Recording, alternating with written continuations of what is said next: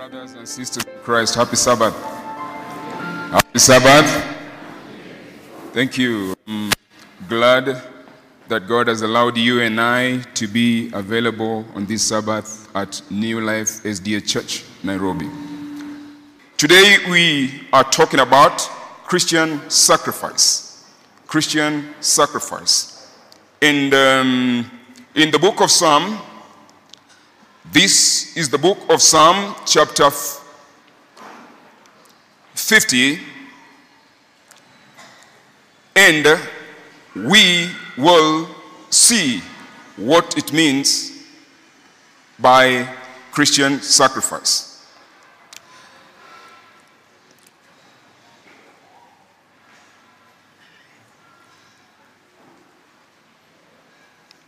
What is sacrifice? Let us pray.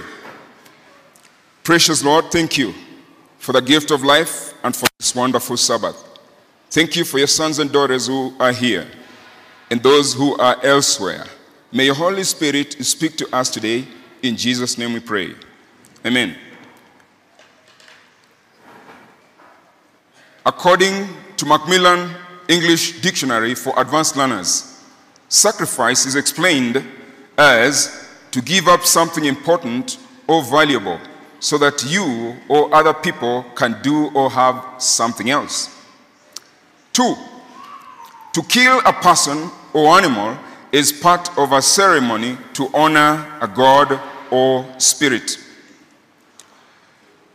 Christian sacrifice is done within Christian principles.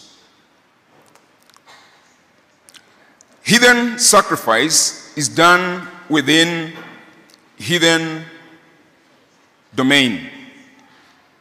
Christian sacrifice is a person who has accepted Christ and is doing what he ought not to do, yet he does it because he wants to do it for the benefit of someone else.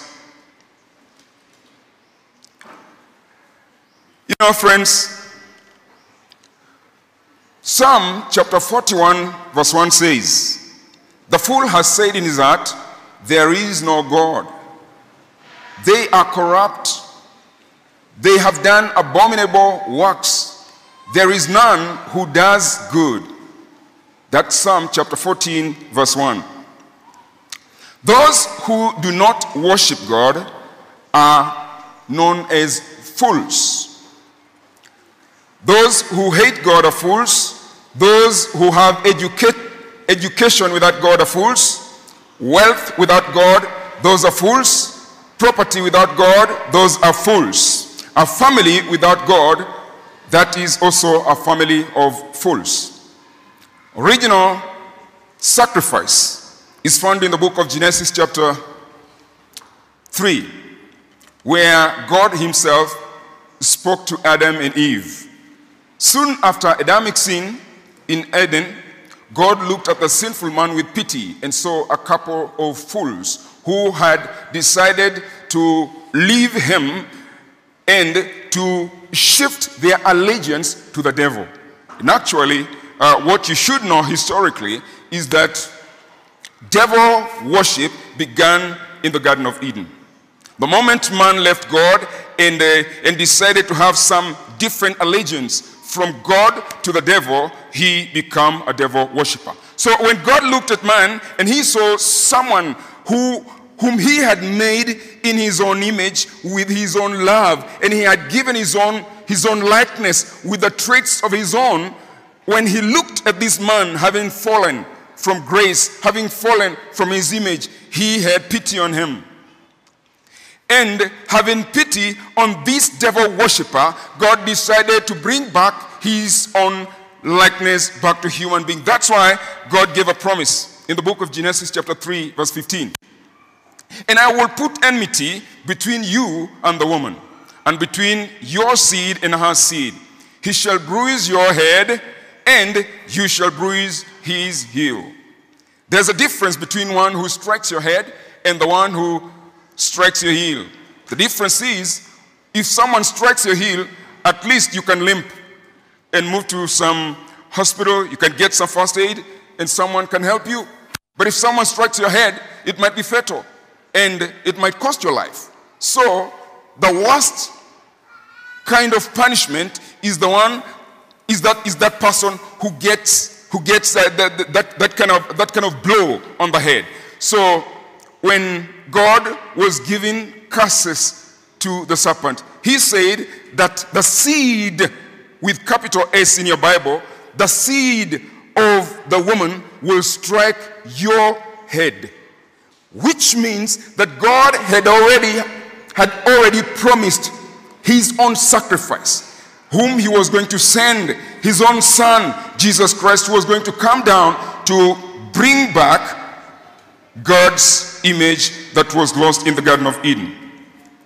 Friends, it is interesting that when you look at John also, a disciple of Jesus Christ, when he was writing, God made him testify when he was actually in the book of John. There's a testimony about Jesus, and what is happening is that there was John the Baptist who was baptizing, and while he was baptizing, he looked up yonder and saw Jesus Christ. And then he directed the minds of his disciples and those who were by the riverside that, behold, the Lamb of God that takes away the sin of the world. This was the promise that God had given in the Garden of Eden. This was the sacrifice that God had made before time, so that when man would live on this planet in this sinful nature, then we would have some kind of hope in his own son, the Lamb. When we look at the life of Abraham, God called Abraham, and God told him to offer his own son, Isaac.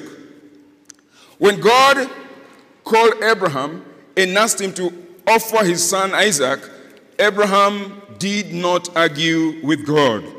He did not argue with God because of the love that he had understood God had for him. Abraham had believed in God, and therefore he trusted in God. When God asked for his son, he never argued, he never grumbled, he never murmured. He just moved on to sacrifice his own son. Abraham was a wealthy man, and because he had God in him, he was a wealthy man who knew the meaning of sacrifice. He no longer wanted to continue in idolatry of his ancestors. Abraham did not want to continue in the traditions of the Chaldeans where he had come from. For that reason, he decided to follow God and do the will of God. That's why Abraham was ready to sacrifice his own son. You know, when you look at Genesis chapter 22, at the kind of the time when Abraham was going to sacrifice his son, along the way his son asked him, "Daddy, here we have wood, and we also have coal, that is the matchbox. But I don't see any lamb here." And then his dad told him, "Son, I want you to know that our God will provide." And Abraham moved on with his son all the way to the mountaintop, and just like Abraham had mentioned to the son, by faith, God provided a lamb. And that's why that place, and actually we are told that it was known as Jireh, Jehovah Jireh, God will provide, or God the provider. Abraham himself, the Bible says that he believed in God and it was counted unto him for righteousness. That's the book of James. That's the book of James. Now, in James, we are told, James chapter 2, verse 20, "You foolish man," which means a heathen. "You heathens, do you want evidence that faith without deeds is useless?" That's NIV. New International Version. Was not our ancestor Abraham considered righteous for what he did when he offered his son Isaac on the altar? That was the question. You see that his faith and his actions were working together, and his faith was made complete by what he did. And it continues by saying in verse 23, James chapter 2:23, and the scripture was fulfilled that says, Abraham believed God, and it was credited to him as righteousness, and he was called a friend of God. Adventist man of God, Amo man and Amo family. It is important for you and I to understand that Abraham did not get that label from nowhere, but God claimed that Abraham is my friend. And Abraham got that brand, he got that name, that Abraham, a friend of God. Why? Because he was obedient to God, because he trusted in God's provisions, because he knew that even if he were to kill his own son, the God who gave him that son was able to give him a replacement for Isaac. That's why Abraham was known as a friend of God. Why? Because he was ready to sacrifice. You, a man and a woman of God in this congregation, you should know that the moment you accept God and believe in him implicitly, without wavering, you will become a friend of God. And your belief and trust in God will make you his friend. And when you become a friend of God, God will do wonders in your life. It is at this time of life and in society where we have so many things going through our lives. Different families have got different problems, and none is exactly the same as the other. We have come to church, but some of us are struggling in life, struggling in our families, struggling with our sons and daughters, struggling with our neighbors, struggling with our workmates, struggling with our schoolmates, struggling even with some of our church members. This is what Paul was talking about. You might be struggling, but you must know that a life of a Christian, a life of an Adventist man, an Adventist woman, is a life of sacrifice. You cannot become a Christian without sacrifice. That's why Paul talks about it in the book of Romans chapter 12, verse 1 and 2. I beseech you, therefore, brethren, by the mercies of God, that you present your bodies a living sacrifice, holy, acceptable to him, which is your reasonable service. And do not be conformed to this world, but be transformed by renewing of your mind, that you may know what is that good and acceptable and perfect will of God. The life of a Christian is a life of sacrifice. Dear friends, here we are in the middle of many chaotic situations. We're just from Corona, which is not yet ended, and we have businesses that failed. We have families where people divorced. We have others who experienced deaths, bereaved families in different locations. These are the things that we are struggling through. And even coming to church sometimes has become a problem. The government brings restrictions. The Ministry of Health has some protocols that we must follow. These are problems. Sometimes they squeeze us in some corner where we cannot worship God wholeheartedly. But the most important thing you must know is that God has allowed you an opportunity to know that for you to be a Christian, an active Christian, a living Christian, you have to live a life of sacrifice. That's the same thing. That's the same thing we see in the lives of many people, especially Paul. You know, Paul knew the kind of struggles that he had in his life. Some of us were baptized, and in the course of time, you backslidden. Some of us were very good church members, very good officers in different positions of responsibilities, but for some reason, the kind of faith that you had the first time you got baptized has waned. It has diminished. It has gone down. And sometime you find yourself in a fix where your spiritual declension is at its lowest ebb. But this is what I want you to know, friends of God, that even Paul himself, in his Christianity, he realized that sometime he wakes up in the morning and wants to do the right thing, but he finds himself doing the wrong thing. That's the book of Romans chapter 7. You see, I wake up in the morning, I plan to do well, I plan to do good, I plan to please others. But for some reason, I find myself in the middle of the daytime, I get into clashes. I meet some conflicts in life. We have conflicts in the families, conflicts at school, conflicts in the church, conflicts in different places. These are the things that Paul also saw. And he cried out that I wake up in the morning, I want to do good, but I find myself doing the wrong thing. And then deep inside of him, he was grieving, crying in Romans 7:24. Oh, wretched man that I am, who shall deliver me from this body of death? Dear Adventist man and woman of God, we are living on this planet, walking every day in different avenues, meeting various problems with variety of pain.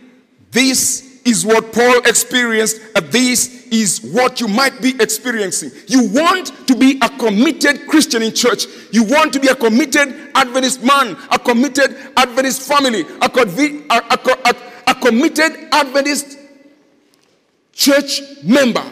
But you realize that the things you want to do don't go well with you. The same thing which made Paul cry. And then he goes on to thank God for Jesus Christ, that Jesus Christ is the one whom God sacrificed and offered him for your sake and my sake, for your salvation. Hallelujah. Dear friends, even a friend of mine by the name Dr. Barry Black, when he was addressing, he was a baccalaureate speaker to the class of 1985 at Oakwood College. When he was addressing students, especially the graduating class, he said that, you see, the problem with our youth is that our youth want things and they want them right now. I want a new car and I want it now, right now. I want a new apartment and I want it right now. I want a girlfriend and I want her right now. I want a family and I want a family right now. I want a new phone. I want it right now. I want a new laptop. I want it right now. That's the problem of our youth, not knowing that daddy and mommy spent many years of struggle to get some of these things. This is what we experience in life. Parents are here, and you can attest to that. We have our kids at home, and some of them have come to church. They have different demands. And we, as their parents, want to satisfy their needs. But not all the time will they be able to get what they want. Because sometimes they want an apartment right now, but you cannot afford that apartment for him or her. They want a new car. You cannot afford it right now. That's why we tell them to study hard for their future lives so that they can afford to own some of those things. Those apartments, those new cars, those laptops, those expensive phones. Friends, life is not easy. Life requires sacrifice. You, as a parent, you want the best for your sons and daughters. You want them to enjoy life while they are under your care. And these are the children that we also want to become future leaders who will be responsible. We must show them where we can learn that when they come to church, when they identify with the God whom you worship, when they identify with the God of your family, when they identify with the God of Newlife SDA Church, then God will be able to give them the success that they need in life. Life of sacrifice is what God has called us to. You have not come into a bed of roses, but this requires sacrifice. When Jesus Christ was with his disciples during his last moments on earth, he was struggling in prayer with his disciples. And he left them for some time to go and pray on his own. When he came back and found disciples were tired and all of them were asleep. And then he had to ask them questions. See, the Bible tells us in Matthew 26, verse 40 and 41. Then he returned to his disciples and found them sleeping. And then the question, you could not even keep watch with me for 1 hour? Watch. This is what Jesus said. Watch and pray that you will not fall into temptation. The spirit is willing, but the body is weak. That's where you are. There are several things that you have met in life. You've encountered different difficulties in life, different ups and downs in life. And you want to do that which is right, but you find yourself doing that which is wrong. Deep inside of you, the only thing you can do is to watch and pray. What you can do is to cry to God, ask him for help, to get hold of your hand, and to pull you out of those tempting situations. Paul is saying in 1 Corinthians chapter 10, verse 13, no temptation has seized you except what is common to man. And God is faithful. He will not let you be tempted beyond what you could bear. But when you are tempted, he will also provide a way out so you can stand up under it. This is the God we worship, friends. We are worshiping a God who loves us, a God who cares, God who provides an option, God who wants you on the better side of life. We know that when he sent his sacrifice, Jesus Christ, Jesus conquered. And therefore, if you join Jesus' team, you will be on the side of the winners. You will conquer along with him. This is what we have been called to as Christians. That you, being a Christian, accept to sacrifice yourself. Accept to give your body to Christ. Accept to give your mind to Christ. Accept to give all your passions to Christ. That when Christ occupies you, when he becomes a resident guest in your life, a permanent resident guest in your life, then he will make you succeed. For boys and girls at school, our God will make you succeed in your studies. Those of you in businesses, God will make you successful in your business. Those with families, God will make you be successful with your families. As long as you identify with him, as long as you give your body as a living sacrifice to him, Christ will take control of your life, and Christ will make you achieve what you should achieve. Christ will make you obtain what you must obtain. Christ will make you get what you must get for the glory of his name. Friends, each and every person of us has been called. We have been called from different backgrounds, different families, different communities, different people. Some of us, if I use myself for example, my great-grandfather was a witch doctor. You see, those are the backgrounds that we've left behind. God has called you from different places. Others were rascals, others were thugs, others were thieves, others were killers, others were doing all sorts of things, corrupt lifestyles. These are the places where God has called us from. And now that you have come to him, please, please, for heaven's sake, do not regret it. Please, please, for heaven's sake, do not go back to where you came from. Because our God cares. Our God wants the best for you and I. Our God wants us into his kingdom, that we may live with him forever. That's why God is calling us into this life of sacrifice. Psalm chapter 50, verse 14 and 15. Psalm chapter 50, verse 14 and 15. Sacrifice thank offerings. This is in NIV, New International Version. Sacrifice thanks offerings to God. Fulfill your vows to the Most High, and call upon me in the day of trouble, and I will deliver you, and you will honor me. This is the voice of God. God wants you to lead a life of sacrifice.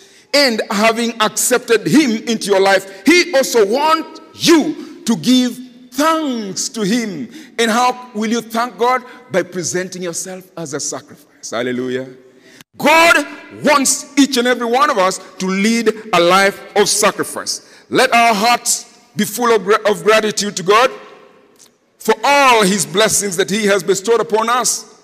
He has given us physical aptitudes, and he has also endowed us with spiritual blessings, or rather, spiritual endowments. These are the things that we should put into use for the glory of his name. And when we exercise godliness in our lives, we are not doing it to get saved. No, we are already saved. God had sent his own son way back, 2,000 years back, to save you and I.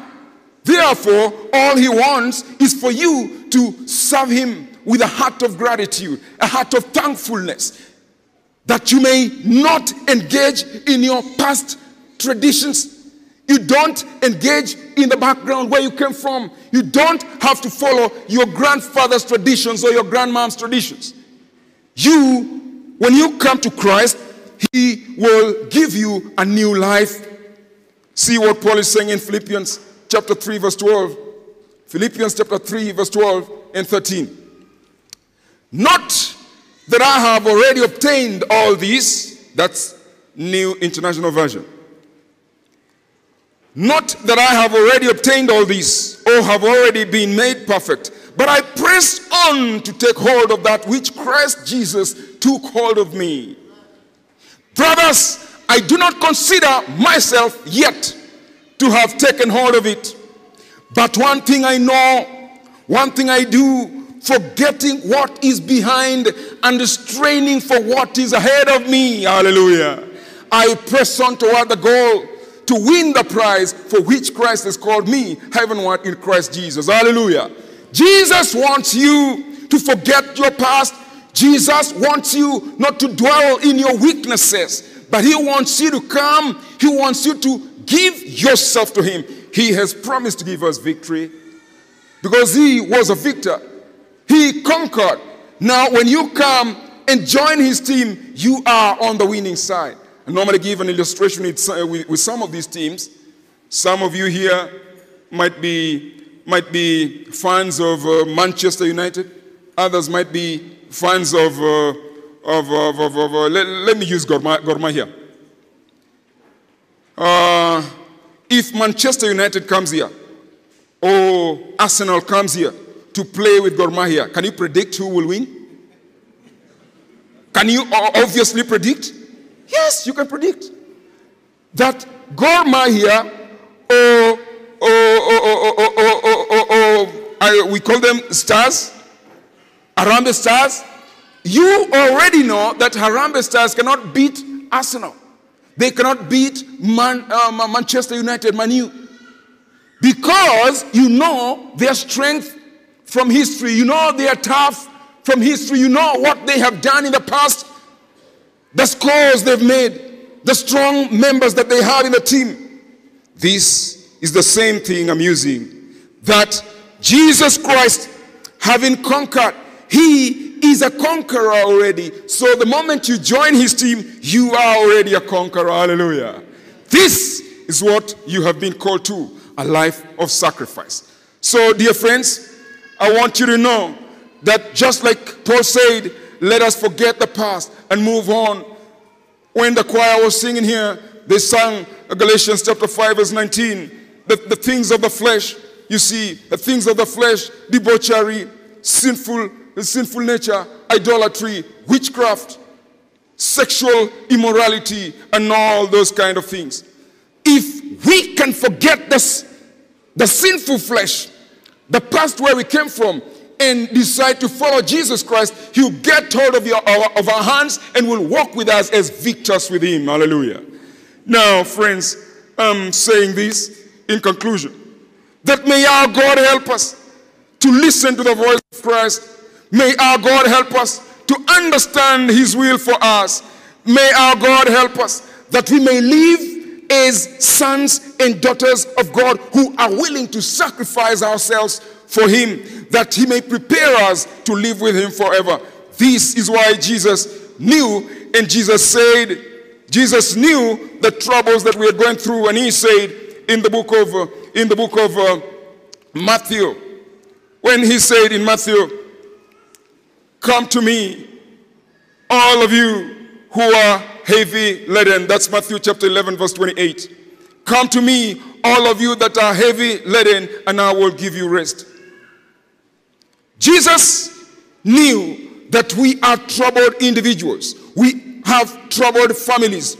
We have turbulence. We have chaos in our families, in our homes, in our communities, at our schools, and even in the church. He wants you to come to Him. He wants you to submit to Him, that He may give you His power to overcome. He will give you His power to move on. He will give you the power to become a blessing to the community, a blessing first to your family, a blessing to the community, a blessing to your church, and a blessing to the larger society for the glory of His name. May God help us that as we move along this life, as we continue as His servants, we should know that Christian sacrifice means forgetting the past, leaving the problems that you came from, living traditions of your forefathers, and moving along in this new life with Jesus Christ, the conqueror, so that He may prepare us for eternal life. That is my prayer with you in Jesus' name. Precious Lord, we thank You for the gift of life. You've allowed each and every one of us to be here to listen to Your voice.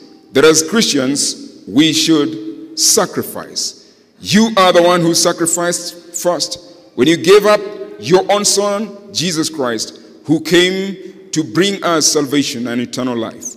Therefore, we also, in Your love, as Your friends, help us to sacrifice our past. Help us to sacrifice those things that we hold so dear, yet do not hold to our salvation. May Your Holy Spirit use us throughout our lives. Your Son has come here. You know the challenges that He's going through. Whatever it is, You understand much better. May You please help Him conquer. May You please help him succeed. May You remember our families also in different locations, and even those who are represented here.